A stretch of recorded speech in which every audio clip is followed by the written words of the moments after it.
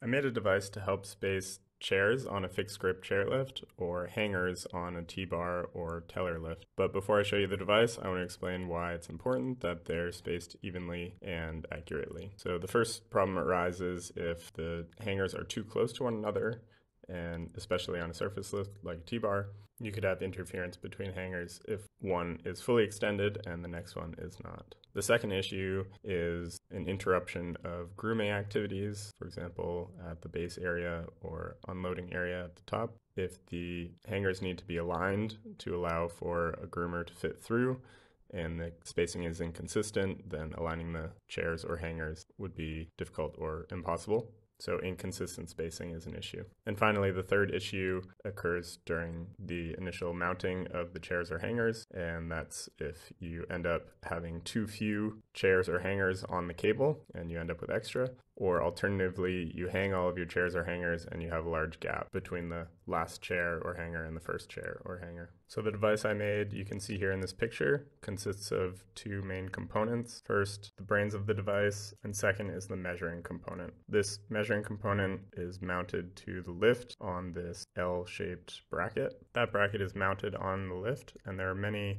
placement options for that bracket. The measuring wheel should be lined up in the middle of the rubber-coated roller where the cable rides. You can adjust the position of this wheel left and right on the L-shaped bracket. When it's in the correct position, you can lock down these two bolts to secure it in place. Once it is secure, you can adjust the tension by sliding this slider up or down along the aluminum legs and then locking it down with the two knobs on the sides to hold it in place. Let's take a quick look at the design of the device. Here we see two cable glands. One goes to the Hall effect sensor and the other goes to the lift. There are two additional cradles for batteries. I added those afterwards because I found that the battery cells that I'm using don't hold a great charge in cold temperatures. There's the auto stop relay, backer, and 5 push buttons for the control panel. That's mounted on the back side of the face of the device. There's a rocker switch on the top for power. There are 3 switches. The first is the start button, the second is the stop button, and the third is the slow switch. Here we have the TFT display and clamps. There's a window to indicate charge status from the battery management system and the battery management system and clamp. And finally, the fully assembled device. Inside you can see the 3 pairs of 18650 lithium-ion battery cells that are wired in parallel to the battery management system here. The batteries are charged through a micro USB plug in the side on this battery management system. The device is powered on through this switch, this rocker switch up here, and power goes through this step-up converter that boosts the voltage from 7 volts, which is the minimum required for the Arduino Nano Every board. I upgraded from a standard Arduino Nano because this Arduino Nano Every has more memory. This then steps that voltage back down to 5 volts and supplies power to the TFT display here. The display requires 3 volts for the signals, and so there are resistors on the back side of this that make a voltage divider to step those signal voltages down to 3 volts. 5 volts is also used to check the status of this switch here. This is the stop button. There's also 5 volts going out to the relay to power that. And finally 5 volts goes out to this Hall effect sensor, which counts the revolutions of the wheel. The positive side of the battery is connected to an analog pin on the Arduino Nano before the step-up converter. That's used to measure the voltage of the batteries, which ranges from 2.5 to 4.2 volts, and then that's mapped from 0 to 100% to display the remaining battery life. This device is connected to the lift using this heavy-duty 6-pin connector. 2 of the pins are for the start circuit and connected through this push button. 2 more of the pins are for the stop circuit and connected through this normally closed push button. This side of the push button is only used to detect the state of the push button, and that's connected back to the Arduino. In series in this circuit here is this normally open relay. So the device must be powered on and the Arduino must tell the relay to close in order for the lift to start. If the device loses power, this opens and the lift stops. At any time, if either of these relay or push button are open, the lift stops. And finally, the final two pins from the 6-pin connector are for changing the lift speed from normal to slow. And that's done through this switch here. Once the device is charged and this light turns blue, it is ready for use. These 5 buttons here are used to control the device, and the switch at the top powers the device on. I'll run through the menu options. First, we have some advanced options where you can change the wheel circumference, or you can change the number of magnets in this wheel. We also have the option to calculate the loading interval, but first we need to enter cable length. So let's go back to the home screen, down to cable length. It's recommended to measure the cable length, but you also have the option to manually enter cable length. If we measure it, the first step is to mark the cable. Next, we will run the lift for a complete revolution and stop using the manual stop button, and then we'll save the measured cable length. On this screen, we can see these 2 red indicators here. Those show the current status of the stop button. This first one here shows that it's open, and the auto stop relay that's inside of the device also open when it's red. If we reset the stop, based on this restart procedure here, it says reset stop, that goes green, both of those go green. They're now closed and the lift is ready to start. Here we have our cable length, and so that will just count until we stop the lift. And so if that's at the end of our full revolution, we can click save. We also have the option to manually edit that cable length, so we'll make it 1020 meters. Let's go back to our loading interval option.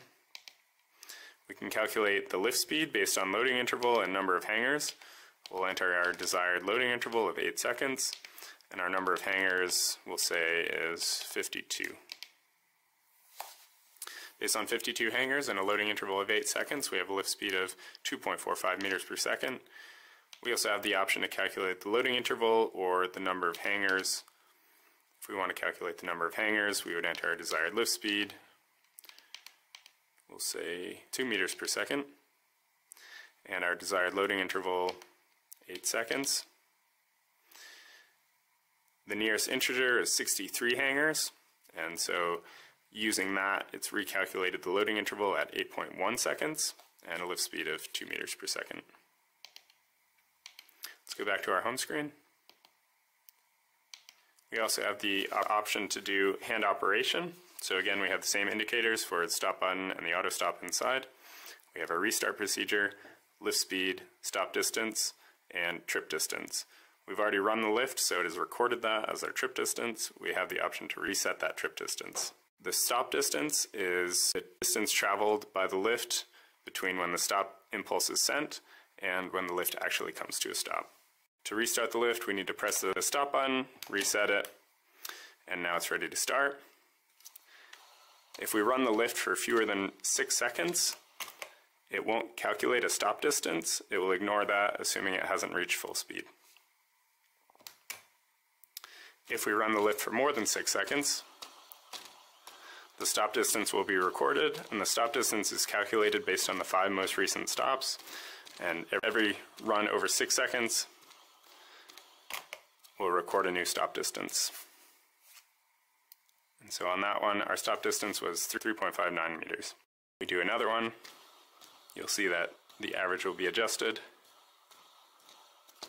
Make sure we hit 6 seconds here, hit the stop button, and that was shorter, so it should lower down now.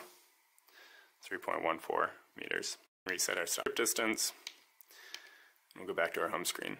So we've set our cable length, we set our number of hangers in the loading interval option, but we can always adjust them here. 60 chairs. And stop distance. The box around there is green because we haven't run through the stop distance option yet. We do have a stop distance from our hand operation option at 3.14 meters, but the problem is if you are running the lift at a higher speed in your hand operation mode than you will be while you're mounting chairs, then it's better to measure out a stop distance at the speed that you'll be using for mounting. So to measure the stop distance, you start the lift, it'll stop after 6 seconds, and then you just save that distance. So again, the restart procedure, reset the stop button, it's ready to be started, and get a countdown, 6, 5, 4, 3, 2, 1. That's the auto stop relay inside. It'll measure that distance as 3.04 meters. And now that box is green, showing that you've measured the stop distance. You can also manually edit that distance if, for example, you come back from lunch after having turned off the device. You need to re-enter all these numbers. When we're ready to begin, you'll see that this box is green around begin, and so it'll allow you to begin hanging the chairs. If this device loses power, those numbers for stop distance, cable length, and number of hangers will all be erased, and so you'll need to re-enter those manually. So if the battery dies, or the switch is hit accidentally, or a lunch break is taken, having the option for manual re-entry makes things faster. So it would be a good idea to take a picture of the screen or just jot down those 3 first numbers. Those are the important ones. It also tells you your spacing between chairs and your loading interval at 2 meters per second. That's our most recently entered desired loading interval. It gives you a loading interval of 8.5 seconds. You have the option to adjust the first hanger number if you've already hung some chairs. You could say you want to start this time at chair number 21.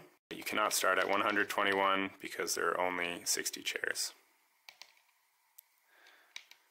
So we'll go back down to chair number 1. And we are ready to begin. So we'll mount chair number 1 right now.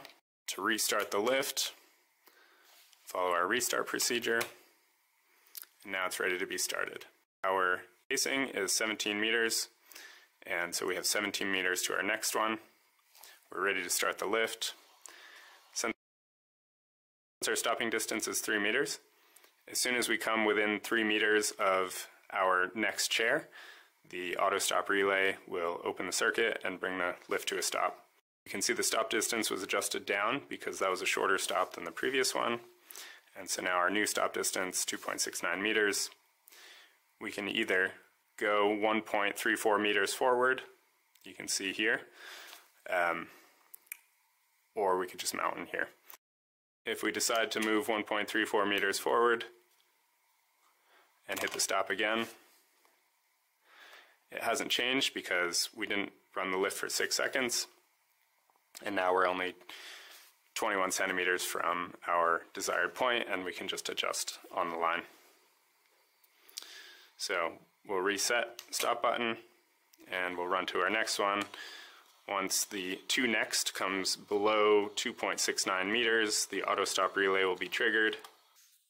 And again, that stop distance was a bit shorter than previously, so that was adjusted down. We're 78 centimeters off. If we want, we can adjust that. So now we're 11 centimeters off, but that stop distance should be more consistent with the lift than my hand. This procedure continues until all of the hangers are hung on the cable.